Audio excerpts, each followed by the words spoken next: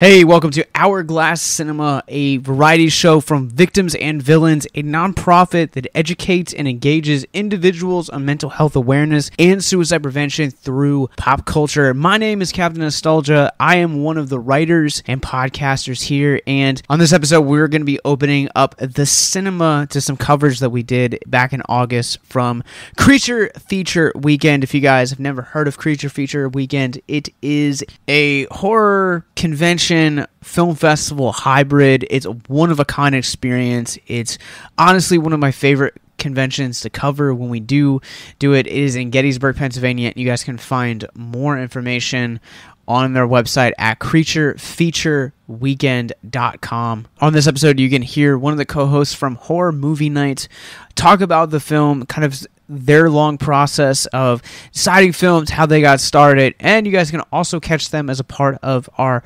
Horrific Hope 48-hour fundraising stream event going on October 22nd through the 24th. They are specifically going to be streaming from 4 to 5 p.m. on October 22nd. It's twitch.tv/victims and villains. All proceeds are going to get mental health resources into events like Creature Feature, film festivals, churches, and we're hoping within the next year to start getting them into after-school programs as well. Once again, that event is Horrific Hope, and it'll be October 22nd through the 24th. Starts at 2 p.m. with Victims and Villains kicking it off, and Horror Movie Night is right up after us. And like I said, we'll be going all weekend until October 24th at 2 p.m. And also on this episode, we're going to be talking to the CEO behind eeeek-coffee. And we also sat down with Shoshana Rosenbaum, a filmmaker that we met at Genreblast. This interview did take place at Genreblast 2021 at the Alamo Drafthouse in Winchester, Virginia. Another great film festival that if you guys ever get a chance to, please check it out. Shoshana's film is called Night Waking, and you guys can also catch it as a part of our upcoming stream where we're going to be showcasing horrors. She's going to be in our 6 to 8 horror shorts block on October 23rd. I hope you guys enjoyed this episode, and be sure you guys hit that subscribe button. This Saturday, we're going to be talking about the Texas Chainsaw Massacre 2003 as we continue our coverage of abyss gazing, and go check out all of our other episodes that we have released this year and in years past. And I just hope you guys have a great day, and remember that you have value and that you have worth. If you or someone you know is listening to this podcast right now and you're struggling with suicide, addiction, self-harm, or depression, we encourage you guys to please reach out. This is the heartbeat of why we do what we do.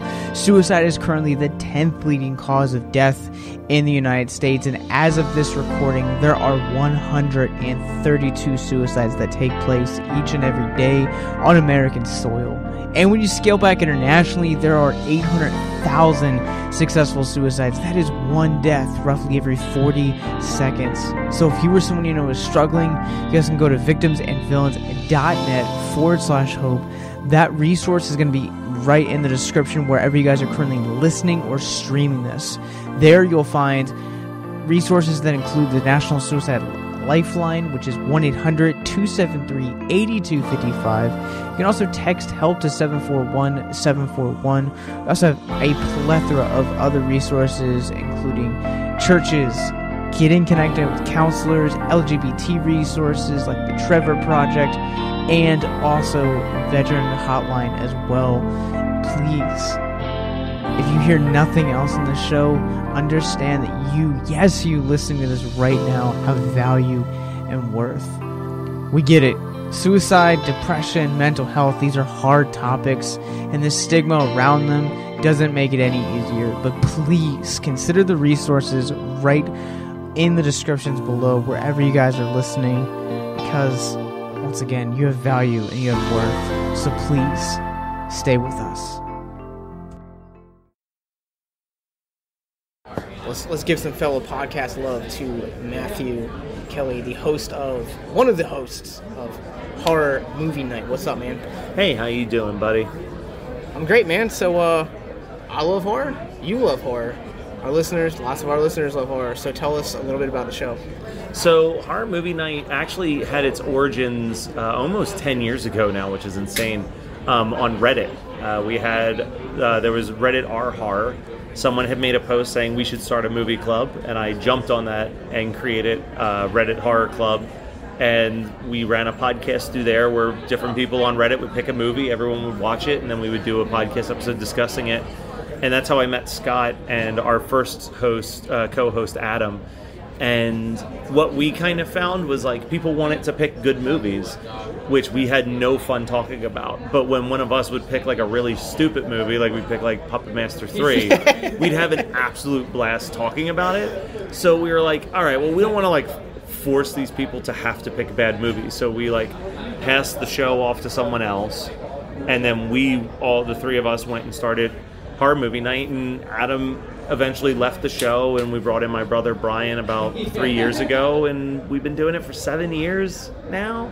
So much so that like it's gotten to the point that horror is not like my casual viewing anymore, because I feel like after you've watched at least one horror movie and had to discuss it every single week for 7 years, it's like when you have downtime, you're like, you know what, I'll pop on like a teen flick from the 90s or something. Like, it's like I need something light. I've watched so many movies at this point.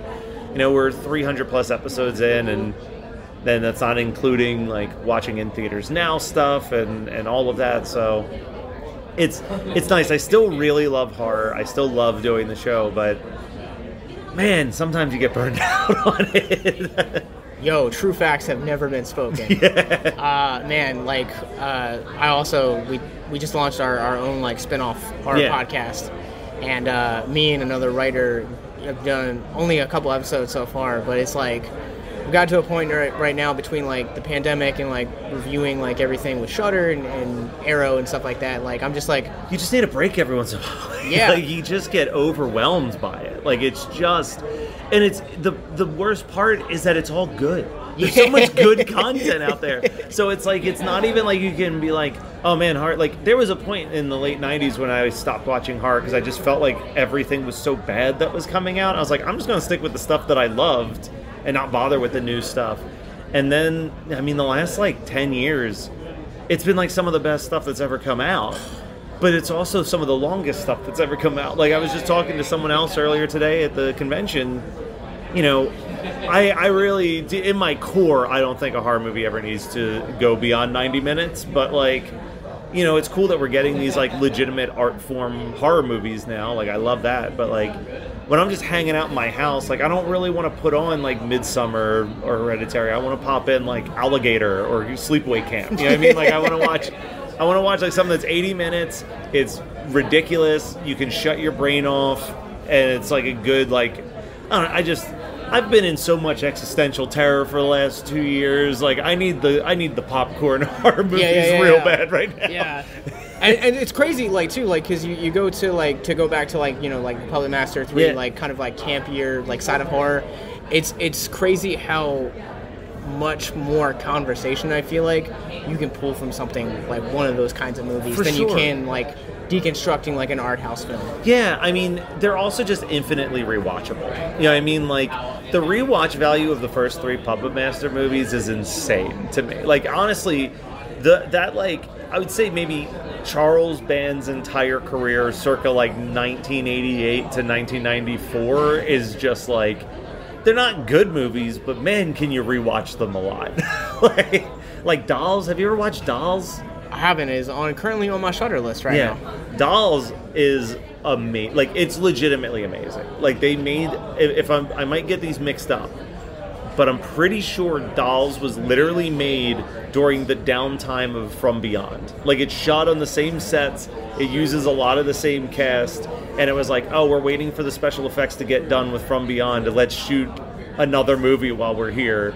And they shot this, like, crazy movie about a kid and his parents who go to a mansion, and it's inhabited by a bunch of killer dolls. But the stop motion in it is, like, unbelievable. And this is, you know, a good, like, 2 or 3 years before Puppet Master, so I'm pretty sure this is, like, what is the true original Puppet Master movie in a lot of ways. Yeah, there's some real gems out there in the 80s. Like, all right, so like I guess like my next question doesn't have to do with the show, but like as a horror fan, like especially like of the 80s era, like what is like one hidden gem that you feel like everyone should check out? I mean, I mentioned it earlier. Alligator, if you haven't watched it, is the most fun Jaws ripoff film ever made. But I would say, actually, I can tie it back to the show. On the show, my brother had us watch a movie that was on Amazon Prime called Out of the Dark. That he found it because he was on a John Waters kick, and he was trying to watch every movie that Divine had ever been in. And he was like, what is Out of the Dark? And the cover was just like a creepy clown mask.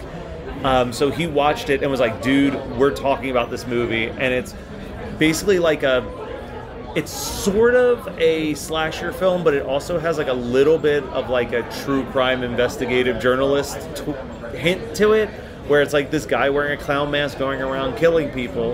And like the detective trying to solve the case, but like there's also a whole subplot about like a phone sex hotline, and that he's only killing girls that are on the phone sex hotline, and it's this crazy murder mystery.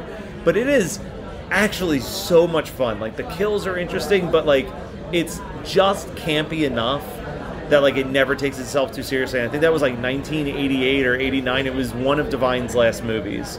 So it's definitely worth checking out, and it's Divine not in drag, which is like a rare thing to see. So, let me just say that I can confirm that. Like, I have been suggesting that movie for years. Yeah, I randomly came across it on Amazon. And I was just like, all right, I'm bored. What is this? And then like by the end, I'm just like, dear God, this is so good. You are, I must tell you, so good at the stone face doing this, because I'm like looking into your eyes and I'm like, he doesn't even know what I'm talking about, and then you're just like, it's one of my favorite, like, beautifully done. I love that. I mean, there's so many good ones. I wouldn't say this is a deep cut, but like one of our first episodes, and it was the first episode to do really, really well. It was kind of the episode that put us on the map a little bit, was Dr. Giggles. We did as our 4th episode.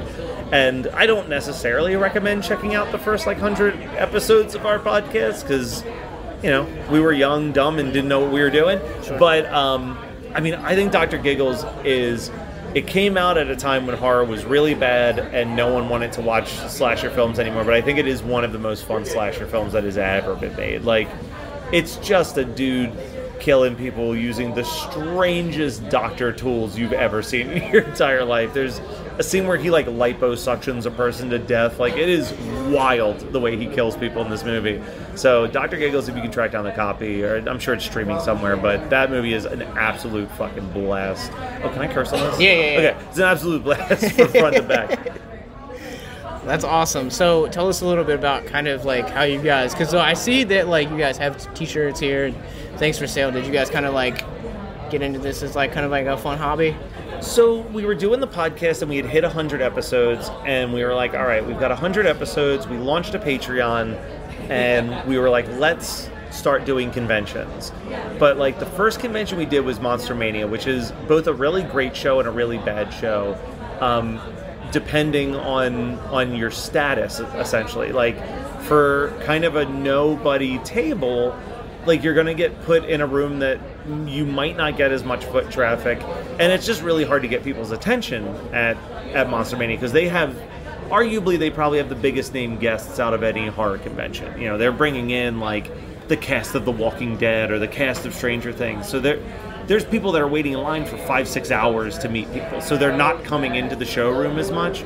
So we were like, we need to justify having a table. Like, if we're going to pay X amount of dollars to have a table, just to hand out business cards isn't good enough. So it started with us literally just making 2 t-shirts. We had the t-shirt with our logo, which was like the screaming VHS tape, and we made a t-shirt that was literally my roommate at the time was doing t-shirts for TeePublic, and they had declined this design, and I thought it was brilliant, which was I Cthulhu HP. So it was literally like the I Heart New York, but it was a Cthulhu monster instead of a heart.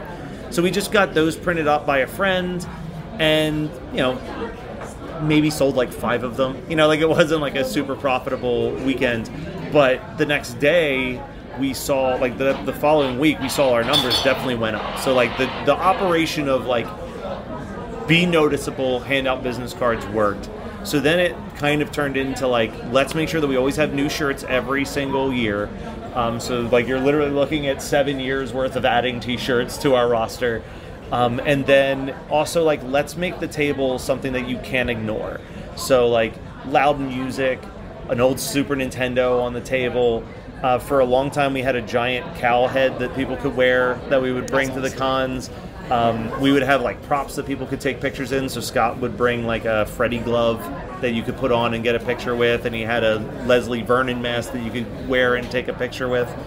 So it was literally at that point, it was just like draw people in, and that kind of also it did what I hoped it would do, which was that it allowed us to meet more people. It allowed us to like build up our show's credibility, but also it helped sell shirts in a weird way because like, you maybe get 2 minutes to talk to a person when they pop by your table. But if they see a video game and they pick up a controller and they start playing, now you've got like 15, 20 minutes to really try to win them over. And while they're standing there, they're looking at your merch, they're talking to you, they're hearing about your show, they're hearing about the stuff that you do. So it became really useful, and now I kind of use this for all of the shows. Beyond Horror Movie Night, I am the head of content for the network that we're on, which is the Geekscape network. So when we do like San Diego and New York Comic-Con, we try to bring that same energy of like, let's set up a TV, let's have video games, like let's make sure that we're a table that you can't just like passively walk by, that you're being drawn in. But it's tough out there. It's tough to market. I feel bad for non-horror podcasts, honestly, because like, you know, I do a podcast about Christmas, and I do a podcast about one-hit wonders, and I do just like a general like life podcast. And like, there aren't a whole lot of one-hit wonder cons. There's not a whole lot of Christmas cons, you know what I mean? But like, there's plenty of horror cons. Like, if you got a horror podcast, you got if you're willing to travel, you could fill your whole summer every weekend with going out and promoting your show. But it's a lot of work. I just recently quit my job to do podcasting full time, and you know, the advice my dad gave me was very, very true, which is like, if you're working for yourself, it's either going to be the best paying, hardest job of your entire life or the lowest paying, easy job of your entire life. And it all depends on you on that. Yeah. Yeah, 100%. You guys are obviously here relieving COVID times. Obviously, Michael Myers, Hannibal Lecter, Leatherface, wear a mask. But I got to ask, because our second episode that we ever did for our horror podcast was 1973 Wicker Man. Okay. And I see here the love for the underrated Nicolas Cage Wicker Man. So the Nicolas Cage one was the first episode of our Patreon. We one of the bonus things on our Patreon was that once a month, each one of us would pick a movie, and it could be any movie. It didn't have to be a horror movie. It could be anything. And the Patreon subscribers would vote on what movie we would do a bonus episode on, and Wicker Man was the first one. It won like by I think like 96% of the vote or something like that. But that actually literally came from I'm a ska fan. I love pop punk. I love hip hop. All of that. But my absolute favorite genre of music is just like 90s grunge. Like, I'll drive around just listening to old 90s rock all the time. So I was listening to Smashing Pumpkins, and Bullet with a Butterfly Wings came on, and I had the idea, despite all my rage, I'm still just Nick in a cage. And I was like, that is so fucking funny. That's awesome. So like, I was like, what can we do with that? And I thought about it, and then I was like, of course, him and the Wicker Man with the basket over his head. It's perfect. So we hit up, one of our friends is Cody from Studio House Designs, which is like the best horror shirt design company in the world. If you've never checked them out, they do the famous like VHS stack t-shirts. But we hit him up and we gave him, hey, this is the idea, and he was like, give me a week. And he sent us that design, and that shirt has been selling like hotcakes ever since. That kept us alive during the pandemic. You pointed out the COVID wear a mask shirts. Ironically, the shirts on our table are the last versions of these, because we got cease and desists for every single one of the designs. But it was fun while it lasted. And it's putting out a good message. We try really hard with Horror Movie Night to be, as much as we like to joke around and talk about horror, we're also very big on mental health. That's like a big thing for us. My brother's 7 years sober from Oxycontin and cocaine addiction, and Scott just, he struggles with depression, he struggles with anxiety. I've been seeing a therapist for like 7 years now because I struggle so much with like anxiety and self-doubt, and especially, quitting your job to do stuff like this, you get imposter syndrome real quick, so we try to really be honest and sincere. As much as we are, the dick and fart joke podcast of horror, like, we do like to also have that element of sincerity, of talking about these issues and talking about what's going on in the world, and like not being afraid to, like, if we're going to talk about Tales from the Hood, we're going to talk about Tales from the Hood. We're not going to sit there and make jokes about it. We're going to talk about, like, this movie's more relevant in 2021 than it was in 1995, and like that's not good. That shouldn't be the case. So like I think that I don't think it's not everybody's job, and we try really hard to find that happy balance. And I think sometimes we lean too hard into talking about the real stuff, and then sometimes we don't lean hard enough. But like every day we're working to find that perfect balance, because it's like you can't, after the last 2 years of everything, you can't just like put the blinders on and pretend that there's not things that, when you have an audience of our size, which isn't, it's big, it's not amazing, but it's bigger than I ever imagined I would have of a listening audience. The fact that I go to shows and there's people who I've never met my entire life who know me and want to talk to me about my podcast, like, I can't with good conscience not try to put a positive message out there, whether it's, get a vaccine, or even more simplistically, just like tell your friends that you love them, and like make sure that you're like taking care of your mental health, and like life's too short to do things that you absolutely hate. Like, I think those are really important messages. And I mean, the big one I always try to put out there with everything is like, love yourself and love the people around you, and like we can make the world a better place if we actually put in an effort. Yeah, I mean, that was actually going to be one of my last questions was going to be like, we always try to end on that mental health note. Yeah. And you guys, we've talked about it a little bit online, and so my last question is like, why is it so important for us to be having conversations about mental health? Oh, I mean, I put off seeing a therapist for so long because it was so stigmatized. I was like, oh, if I see a therapist, that means something's wrong with me, and I don't want there to be something wrong with me. So it was almost like that ostrich syndrome, right? Like, what you can't see isn't there. But like, seeing a therapist, it wasn't what the pop culture had made you think it was. And I think that that's important. I think that what I've learned in life, and I've learned over the last couple of years, but like those conversations are important. You know what I mean? Like, I think that there's a lot of people in the world that want to stigmatize difficult conversations as very different than what they are, right? Like people act like you can't talk about injustices as a white male without you becoming a self-hating white male, and it's like, that's not the case. Like, sure, yeah. You can absolutely be like, look, the example I always use is I tell this story all the time where I got pulled over maybe 5 years ago for speeding. I didn't have my license with me. I didn't have my registration. I didn't have an insurance card, and my car hadn't been inspected. It was past inspection, and I got let off with a warning. Like, I promise you, if I wasn't a white dude, that wouldn't have been the way that played out. You know what I mean? So it's like being aware of those situations and saying, okay, that's not okay. And like, just telling that story is progress to me. It's better than ignoring that story. And I think that goes hand in hand with mental health. Like, putting it out there and saying it's okay. It's okay to feel sad. It's okay to feel frustrated. It's okay to be depressed. Like, those are huge emotions. And I know that, like, from my own stance, when you see someone else going through a thing and you go, oh my God, I've been there. I felt that way before. It's so welcoming. It's a warm hug. It's an audio hug in a weird way. It's a very comforting to know that you're not alone in the emotions that you're feeling.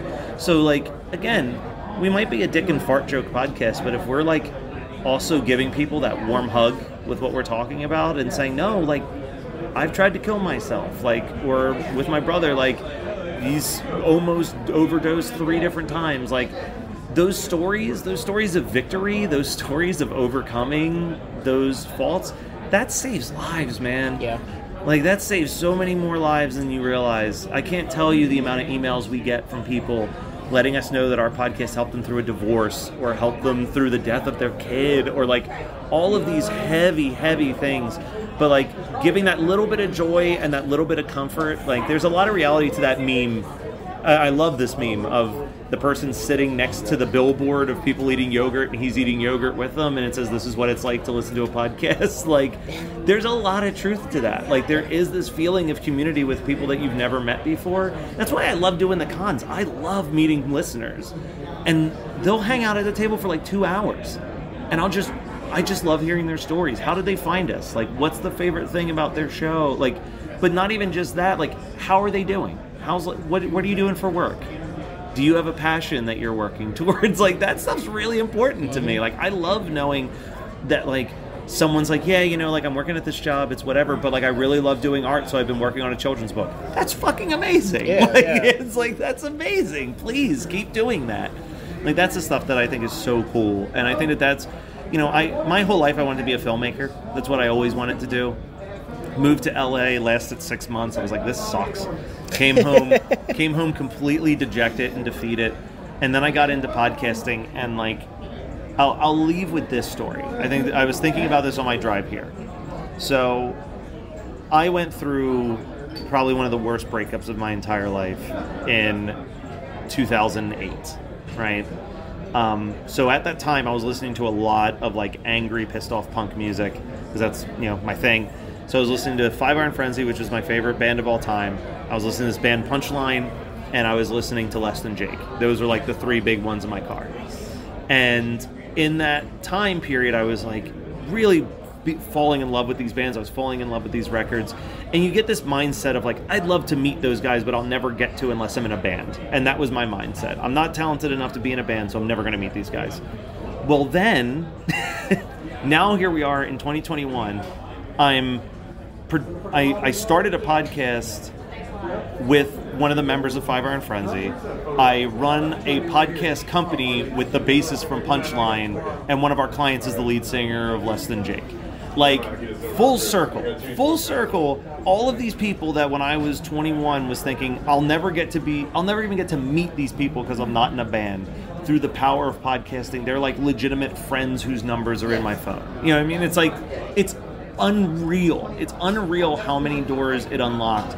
And I'm not going to sit here and promise that to every person who's a podcaster, but I'm a huge fan of Ted Lasso on Apple Plus, and he recently did a whole episode, there was a whole speech in a recent episode about rom-communism, is what he called it. The belief that just like in any rom-com, no matter how bad things are, the world finds a way of making it work out for you. I think that that's legit. I think it's very real. I think that if you put enough things if you put enough good vibes into the universe and you really work hard at it, it's not that secret bullshit where it's like you just think about it and it'll come to you. You have to put in the work, but like, I am living the best life. I'm living a better life than I could have ever imagined as a filmmaker doing podcasting. It's been the greatest blessing of my life. And to be able to take that and use that as a way to spread a positive message about mental health on top of all of that, I mean, I'll be a happy man until my dying day. You know, I could die tomorrow and I would have zero regrets about anything. So, all right. So my last question, and this is the question that everyone loves, is where can people find you online? So, Horror Movie Night, it's hmnpodcast.com. That's where the main show is. The Geekscape Network is geekscape.net. I do want to throw a big, quick please to all of your listeners. I am currently working on the Geekscape YouTube channel, Geekscape TV. I am having a blast making some of the videos that are up there. If you're into anything even remotely geeky, we've got videos on like why I did a video called Why We Love the Frighteners, all about like how amazing that movie is, but we've also got like the top 10 best debut albums of the 90s, and we've got videos on Adult Swim, and we're working on a video about the history of Alf. So like anything that's geeky, weird, pop culture-y, go check it out. I'm putting a lot of work into that stuff and I love it. And then lastly, if you want to start a podcast of your own, or you just want to chat about podcasting and figure out how you could do your own, WeKnowPodcasting.com is the consultation and editing company that I run. So hit us up. We'll find a good rate for you, and the advice is always free. I'm never going to charge anybody for advice. So, well, thank you, sir. Yeah, so thank you so much. Thanks for reaching out. Yeah. How would you guys like to help us get mental health resources into schools, conventions, and other events? Well, now you can.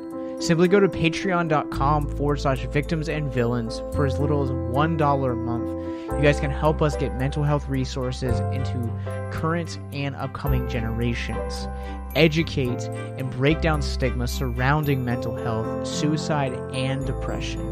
And you get exclusive content that you can't get anywhere else. And you guys can tell us which Nicolas Cage movie you want us to cover, and we'll do it. All it takes to get started is to go to patreon.com/victims and villains, or simply click the link in the episode description wherever you guys are currently listening or streaming this episode. Pick your tier and get started today. Yes, it's that simple. So quickly select the tier that you want and help us get hope into the hands of the depressed and the suicidal today.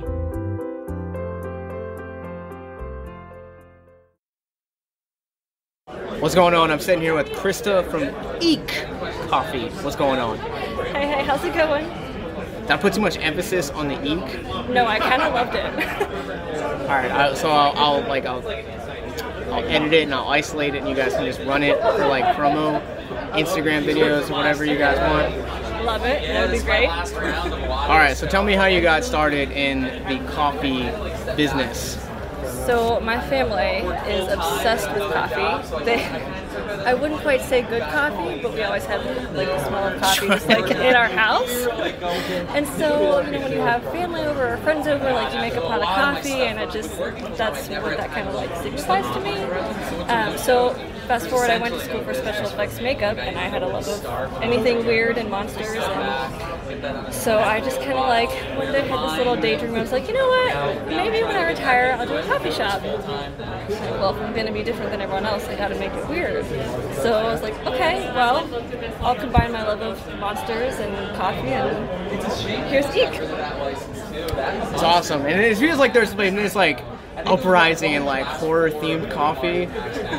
It seems like there is. I started this a year ago, and since then it's kind of just I get the same thing as you. I see it like in my Instagram. I'm like, oh, that's a fun one. Yeah. That's a new one. I'm all about it. So let's kind of walk through some of the products and some of the. Before we get into that, like, tell us about the process of kind of like finding like the beans. A lot of trial and error. So I did a ton of research on like what kind of flavors I wanted. I really didn't even know where I wanted to start. So I thought, okay, I'm just going to start with a medium blend. That's going to be something that everyone loves. And so I just researched and researched and researhed. I was like, okay, where is this grown?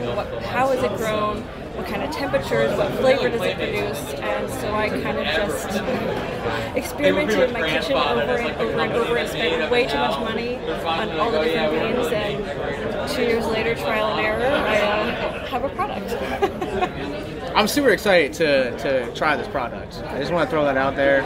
Much like if you guys heard our sleepaway camp episode, I hadn't tried any of Camp Crystal Latte yet, but I am super excited to try it because I love coffee and I love horror, so the two worlds together. And you have like a very kind of almost like old school like horror feel to like the art. Can you kind of talk about like the process of like designing like the signature looks for each of the bags and labels? Sure. So designing the bags, the first one was Frankie, which is kind of like take on Frankenstein. And it was kind of by accident. I was just sketching the one day, and this was still when this was like, just a little daydream, like a fun project. And I just went, oh, that's it. And so I took this sketch, and it was, very like retro vintage feel. And I sent it to my artist friend, and I said, hey, just for fun, can you do something with this? And he sent me this amazing logo, and I just went, okay, I have to do something with it. And I was like, I can't let this go to waste. Yeah. And so it kind of like jolted the process, and so I kind of like to stick with universal monsters with a little flair.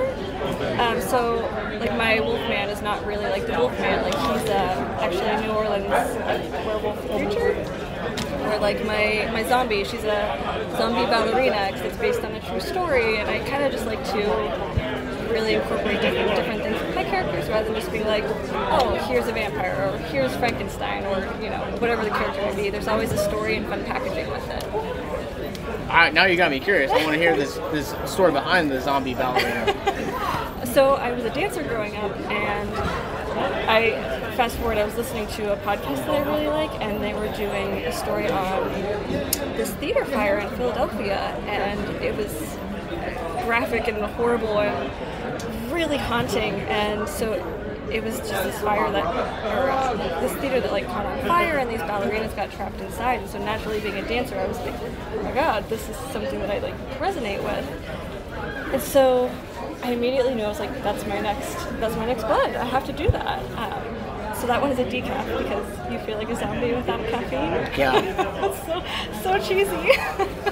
But what's different about this one is the packaging. So if you look at each packaging, it comes with Matchbox artwork, like vintage Matchbox, and then a little ballerina, like tutu bow. And then on the back, because it was a theater fire, there's an admission ticket, and then it tells you a little bit about the story and a QR code to the podcast, so while you make your coffee, you can listen to the story. That's amazing. If you're going to sell decaf, you got to make it good. Yes, I am a strong defender of death before decaf, so I think you might have just sold me on decaf. I mean, at least, you're bringing some theatricality to it. I mean, if you're going to sell something that no one wants, you got to make it fun, right? Yeah. So can you kind of walk us through some of the the blends and the taste and stuff like that for listeners that might be interested in trying the coffee? Sure. So our main blend is the Frankie blend. That's just like a regular house medium blend. It's got low acidity. If that's something that your words are hard. Your stomach bothers you when you drink coffee. That's a lot of complaints that I get about coffee. Very just full flavor. And then we've got our vanilla blend, which is the Awakening. It's our vampires. That's going to be a darker roast with a hint of vanilla. It's not overpowering. And then we have our zombie decaf, which I just told you about, also very mellow flavor. And then this is actually our newest one. It is Southern Pecan, and like I was telling you before, the creature is a New Orleans werewolf because we're actually relocating to New Orleans in December. Well, awesome. I was glad I'm able to get this now. So my next question is, of course, obviously, is the plug. Where can people find you? Where can people buy the coffee? So we don't have a physical location. We just do it all online in events. So you can go to eeeek-creaturecafe.com, and it's 4 E's. Instagram, we do not have a Facebook, but website, Instagram, conventions, we're all over. So we'll have all those in the descriptions wherever you guys are listening to this podcast. But the last thing that we always like to when we do these conventions is we always like to end on the heartbeat of why we create this content. And so you created this out of the pandemic and a lot of I feel mental health during that time was just really low for a lot of people. And so my question would be to can you spread out some encouragement for anyone that might be in that position that just needs to hear that they need to follow their dreams. I mean, absolutely. I started this because I really love hosting and just being here, let me make you a cup of coffee, and it's comforting. It's something you would do for a friend or a family member. And during the pandemic, I started this last August, so this was not mid-pandemic, but it was around that time. And I just thought, you know what? I'm gonna take the leap. I'm gonna do it because it's not something you have to go out and buy. You can order it. It's going to come to you, and you can sit there with your family or your friend or whoever you're, quarantining with, and have a cup of coffee and have that aroma just around and have a good conversation. It really just lifts your spirits. So that was my hope for, launching this during that. Yeah, no, I 100% agree. Coffee conversations with friends and community really does help boost the spirits of one's mental health. And so I'm grateful to find DIY businesses and small businesses like you, and hopefully the listeners will be able to support you in your next venture. I wish you best of luck moving to, you said New Orleans? New Orleans. All right. You guys have a good one. Hi, I'm Andy. And I'm Masha. We're a couple and hosts of the podcast Love What I Love. We both love movies, but have very different tastes. I love horror movies, but Masha will be the first to tell you that she is having none of that. And I love a good rom-com, but could never convince Andy to watch any of my favorites. So we decided to finally give each other's favorite movies a shot. And share why we love them while diving into the process and the people that brought our favorite movies to life. So please join us every other Monday as we take turns trying to convince each other and you to love what we love. Love What I Love can be found on Apple Podcasts, Spotify, and wherever you get your podcasts. Tune in to see if I can get Masha to love the Warriors. Or if I can get Andy to not roll his eyes at Legally Blonde. We can't wait for you to join us, and if you want to share what you love, come find us on social media at LWIL Podcast. See you there. Here at Genre Blast with filmmaker Shoshana Rosenbaum talking about her short film, Night Waking. How are you doing? I'm doing great, thanks. How are you? I'm well. So for the listeners that are currently listening to this, probably don't know what Night Waking is. Can you kind of walk us through, give us an elevator pitch for the film? Sure. I mean, it's the kind of film where you don't want to know too much going into it, but it's about a family, two moms and their two young kids on a night when they have to face an existential threat. So I'm going to make a comparison just for our listeners to kind of understand, like, what to kind of semi-expect. I felt like this film is like a condensed version of A Quiet Place. And can you kind of talk about the challenges of creating an effective family dynamic? Yeah, well, thank you. That's a huge compliment because I love A Quiet Place. Yeah, I mean, as I said in the Q&A, one of the things that really helped in terms of creating the family dynamic was that the central characters are actually a real mom and child couple, so pair. So they already had that obviously established relationship to build on. And they did a lot of rehearsal on their own together. And then the other woman who plays the main character's wife, we also, made sure that they got to know each other and kind of established a backstory together. And then the baby was just easy to work with because it was an infant. But is that what you mean, kind of like with the actors, or do you mean the story? I mean, like story-wise, narrative-wise. Okay. Well, I have to give credit to the source material. So this is actually based on a short story that my older brother wrote. He's a science fiction writer, Benjamin Rosenbaum. And it was published about 10 years ago. It's always been one of my favorite stories of his because it basically takes like a science fiction scenario that's familiar and really zooms in on like what that would be like for one family to experience. So it's very intense, and because the situation, which I'm not going to say, but is something that you've seen in other science fiction stories, I think it makes it easy to relate to and kind of perhaps like imagine your own family in. Can you kind of talk about crafting the casting process? Because one of the things that I feel like it's really hard to convey like deep emotional themes in short films, and this film feels like a masterclass in that.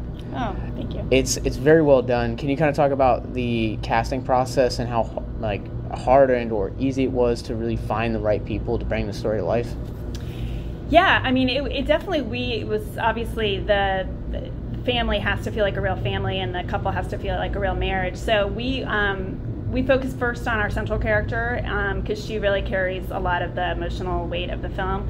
And once we had cast her, we called back some of the people we had already seen and then some new people to make sure that we could have our two main actresses who are playing each other's wives, have them really have a chemistry that felt real. And once we achieved that, and like I said, there was the pre-existing relationship of the child, and the older child in the film is the real child of one of the moms. So that really helped too.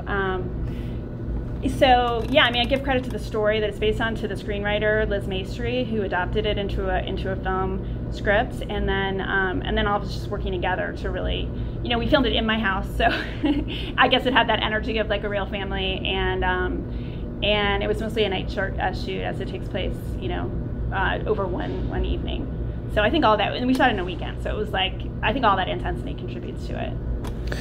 Yeah, and so one of the things that I feel like your film conveys really well is the kind of the reality that marriage, the challenges that marriage can have, especially when you're facing a existential crisis like their characters are in this movie, where you have one that's kind of very like everything's going to be all right, and then you have that one that's always like No, it's not. Like the reality is this is what's at stake, and you guys you convey that really well.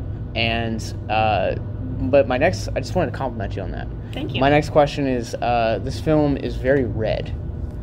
Was that always kind of the intent of having the color palette be that way to convey the crisis?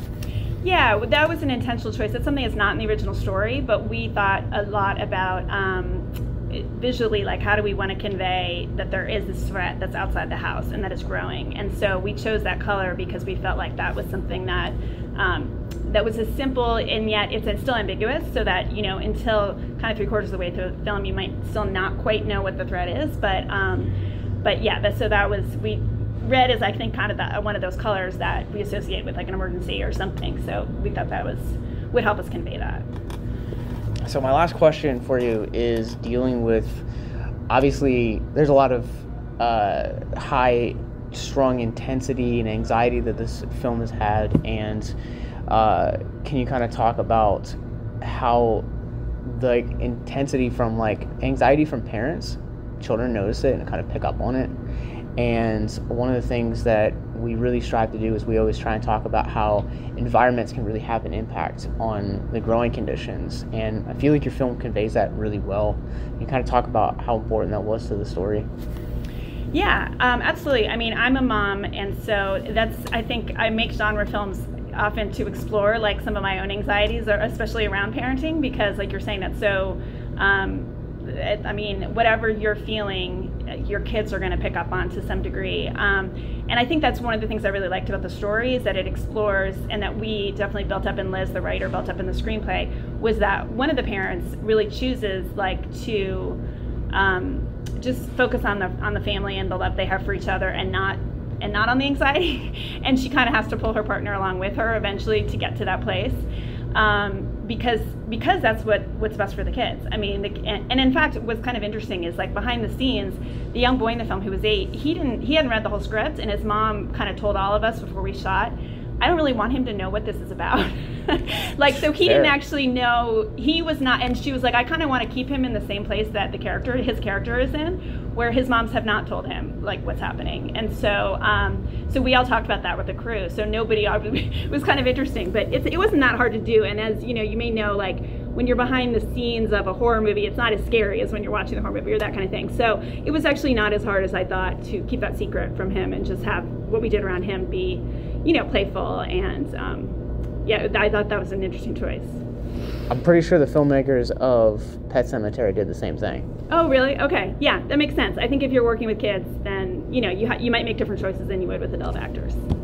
Actually, I misspoke. It's still Miko Hughes, but it was the Wes Craven's New Nightmare. Oh, okay. So but my last question is, you mentioned that this is a short story, and obviously short films are a little bit harder to kind of see if they're not like on the internet or something, if they're doing festival runs. So is there a place where people can actually check out the book?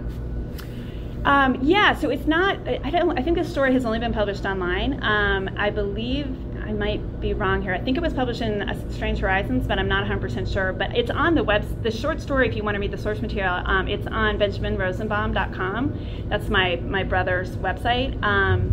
So, and I can find out and tell you later like where specifically it is, but I'm pretty sure it's linked on his website if you want to see it. Cool. Well, we'll be sure to provide that for you guys listening right now in the descriptions below. So, Shauna, thank you for your time. And my last question, I said this again, is where can people find out more information about the film and where it's playing, and or if it's online? Yeah, it's not online yet because it's still playing in festivals, but you can go to my website, which is Shoshana, Shoshana, Rosenbaum, Rosenbaum.com, and there's, you know, where it's playing in festivals, and eventually once it's done with its festival run, I'll put a link to it up there.